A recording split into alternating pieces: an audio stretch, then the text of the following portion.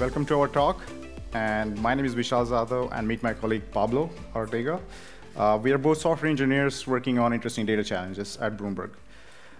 In short, this is a talk about how we make the Trino and in general, the Trino catalogs highly available, and how it is an evolving data mesh, like basically our journey and how it became like a data mesh essentially.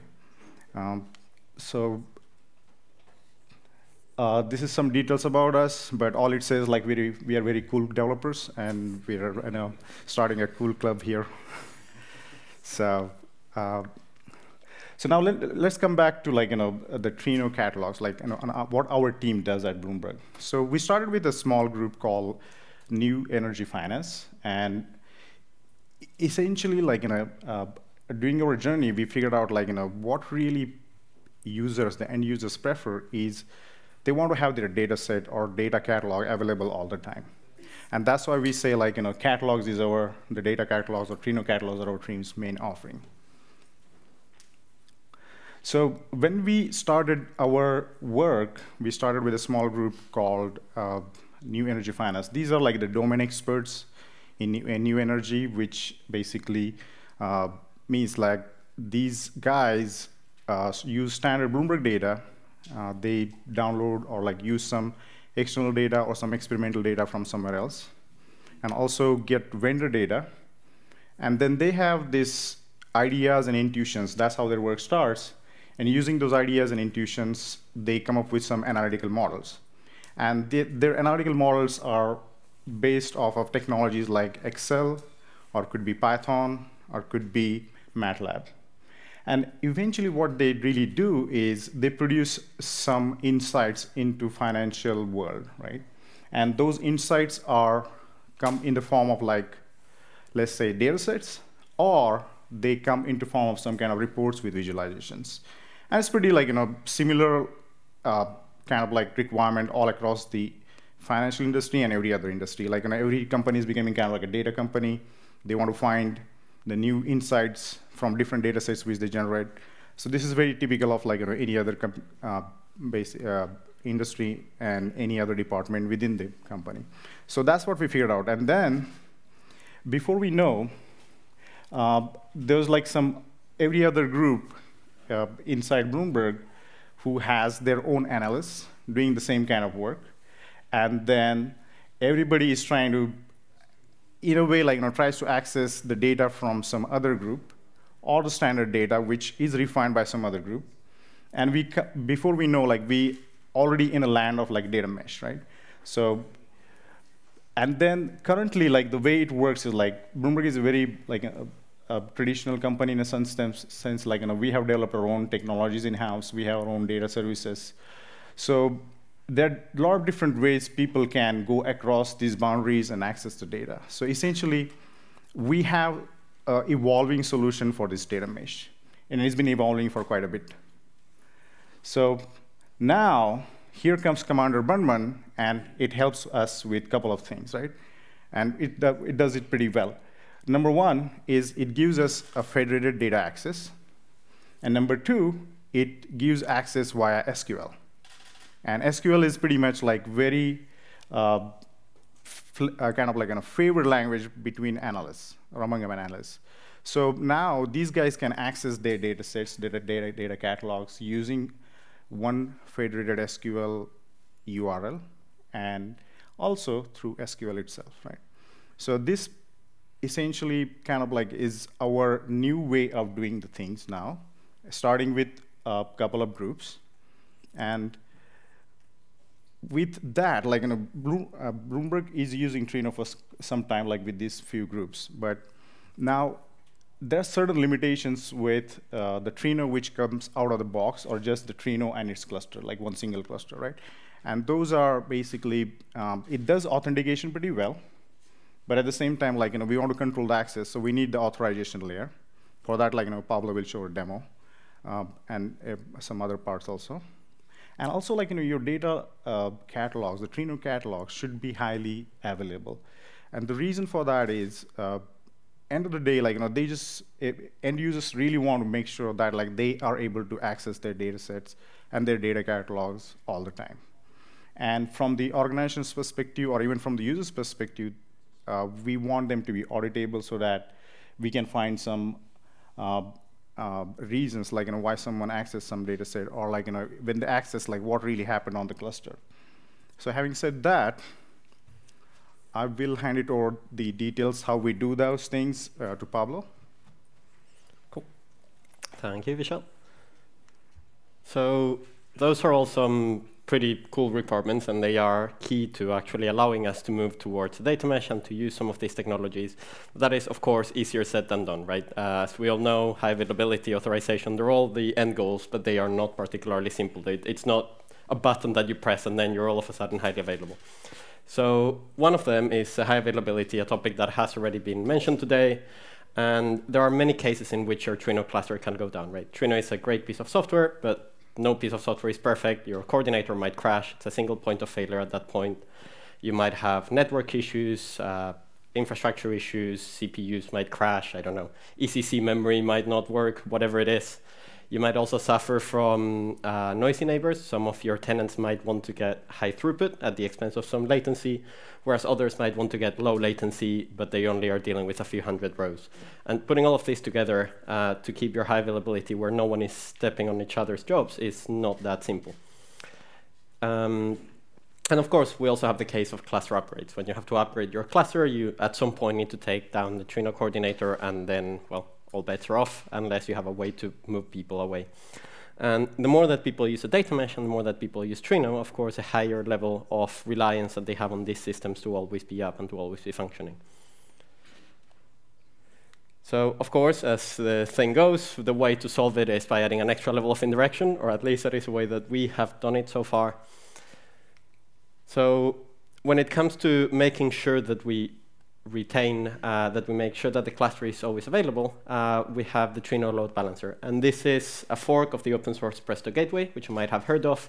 Presto Gateway has some pretty cool features. It has things like insight into the state of the cluster. It knows how many queries are running, how many of them are running on what cluster, how many of them are pending, when they were sent, what users send them, etc.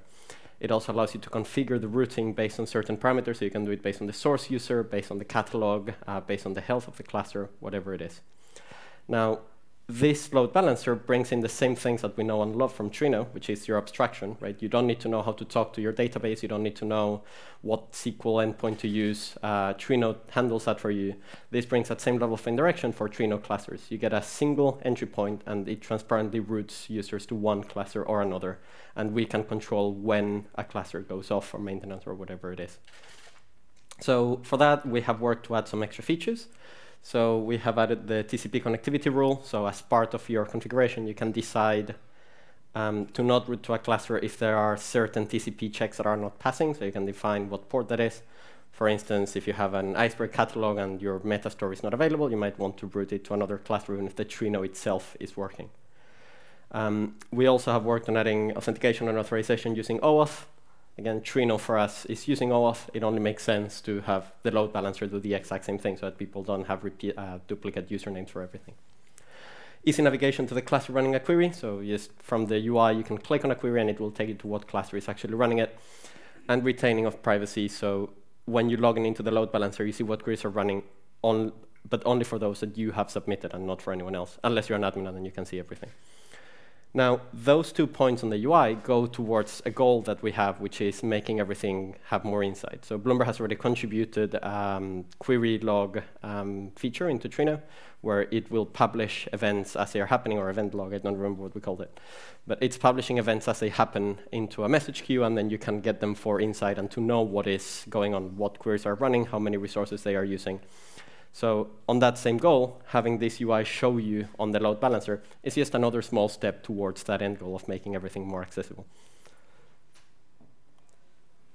So just to show you an example, this is what it would look like. So you have your interactive user and, for example, an ETL job, which would be the perfect example of a noisy neighbor, someone that might be using a lot of resources. They both talk to the same load balancer. The load balancer uses its rules and its connectivity checks to determine which of these Trino clusters to route your request to. And of course, high availability is only one of the requirements that we mentioned. We also have all of these other things. So we have authorization.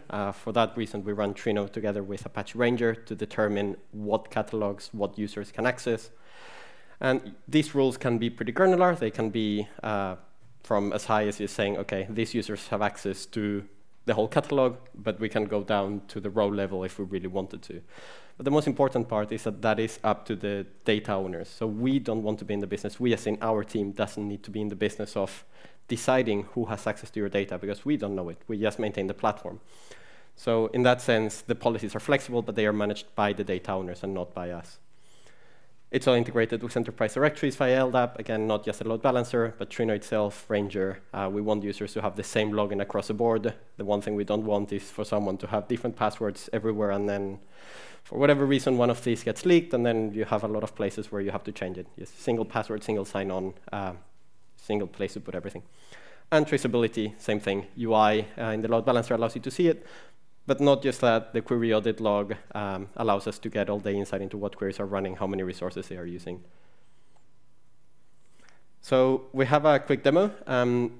Just one thing to mention is that this is just a simple demo for the purposes of showcasing the features. Of course, we don't quite run things in the exact same way at Bloomberg, but most of them are the same, like most of the overall assumptions. For what we're going to show today, LDAP is our source of truth. We have two users, limited user and super user. Both are part of a single LDAP group called Trino users. Ranger is used to manage the policies, and it syncs with LDAP.